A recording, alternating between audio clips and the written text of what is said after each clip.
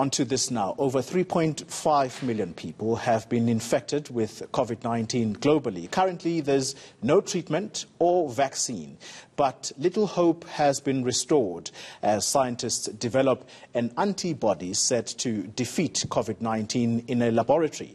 Now, the U.S. has given the new antibody test the green light. For more on this, we're joined by independent journalist from New York, Pavni Mittal, who joins us via Skype. Pavni, thanks for your time. Talk to us more about these lab tests that are happening and what hope could possibly come about as a result of them.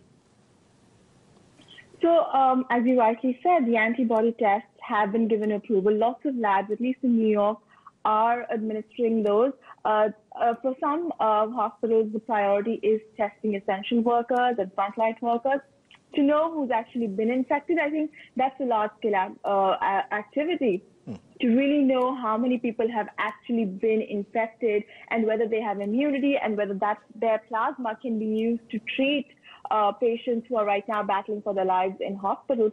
So interestingly, the data that you have coming out of New York is that they're expecting at least in the range of, and these are just preliminary results, that in the range of 5 to 4 people out of 10 people in New York could have been infected. Sorry, 1 out of 5 people, I correct that, could have been infected in New York and have antibodies.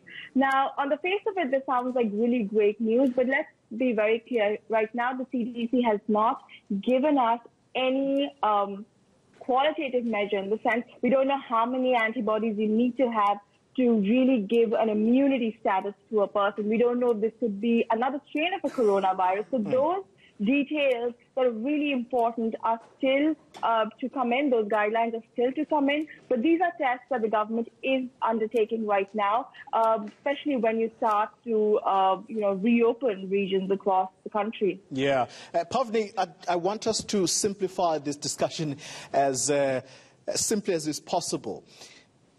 Talk to me, is this about testing the blood of those who have been infected with COVID-19 and have since recovered, and therefore that blood is going to be used to see if they could develop some antibodies that would kick out the virus if there is a chance of reinfection? So it's a mix.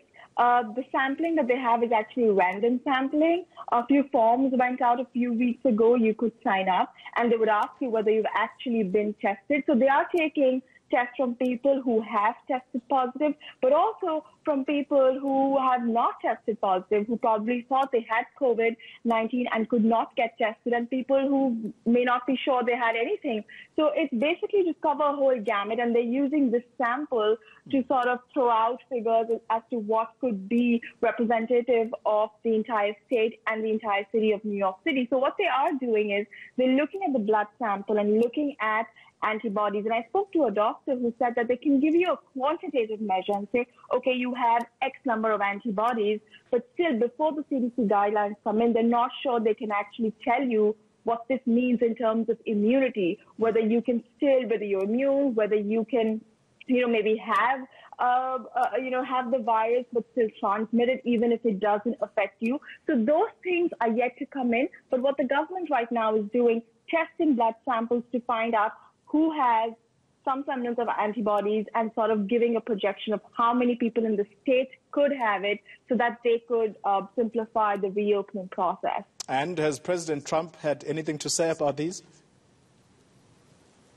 Well, he's been saying that he's been doing a really good job and that he should be applauded for it. But, by now, the message from the federal government has been very clear that all these things have to be undertaken by the states.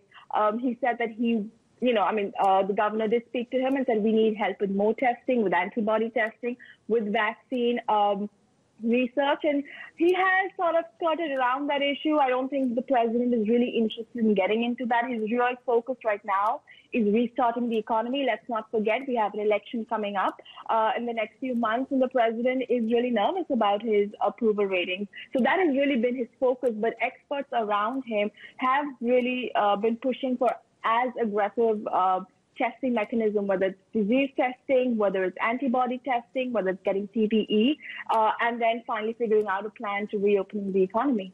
Independent journalist Pavni Mittal, thank you very much for talking to us. She was talking to us there from New York.